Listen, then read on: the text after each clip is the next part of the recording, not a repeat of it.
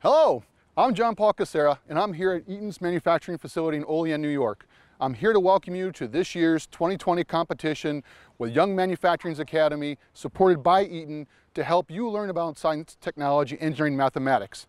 You've got a great opportunity this year to go ahead and put yourself to test, build a great car, have fun, enjoy the experience. And so without further ado, I hope that from my background, from our company's support to you, you go ahead and start those engines and have fun.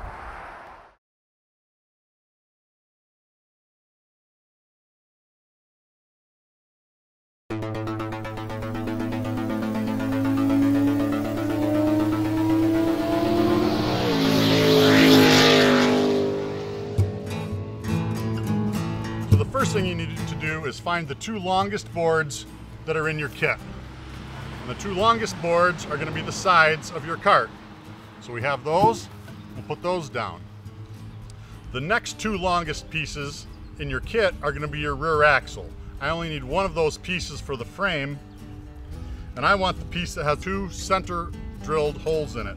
The other piece has holes drilled on the ends, so we want the piece that has the center drilled holes, and that's going to be the back of the car. Then you need to find a short board that has a hole drilled in the center. This is going to be the front frame, and this hole is where you connect the front axle of the cart. So we need this part. Now you need to find the screws that came in your kit. So we have this bag of long screws, and there's enough screws to put the whole kit together. So we need some of the long screws. Now the sides of the cart you want to be on top of your front and back boards. So you want to line these up a little bit. Put the two front sides kind of on your board.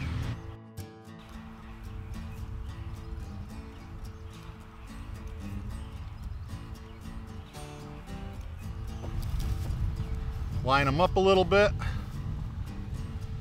Now you want to make sure your cart is nice and straight so it drives nice and straight. So you want to do a little lining up for it once you get all the boards in place. So you don't have to put it apart, take it apart. Okay, like that. So there's the frame for your car.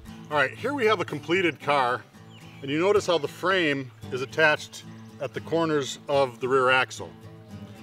This is how the demonstration car was built, but when I first built the kit, I actually mounted these boards closer in on the axle.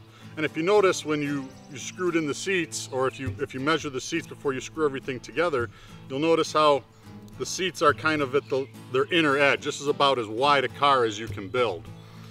So one of the ways that you can actually add some modification to your own cart is by how far away you want to mount these side rails. They are adjustable. If you want to try and make something really skinny, just make sure that you can still screw the seat down.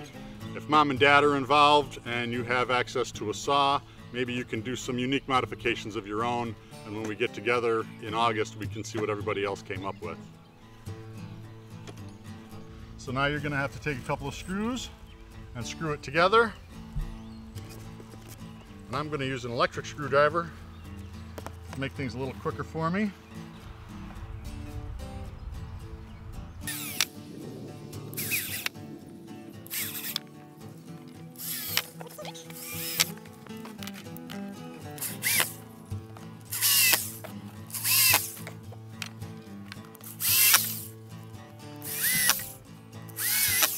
Okay, so now we've put the frame together. Now everything else is going to go onto the frame. Hi, I'm Eric Swartout, controls engineer here at Eaton in Olean. And at Eaton, we're all about energy. And your cars are about energy too. That's what makes it move. So we want you to have a fun, safe time building your cars.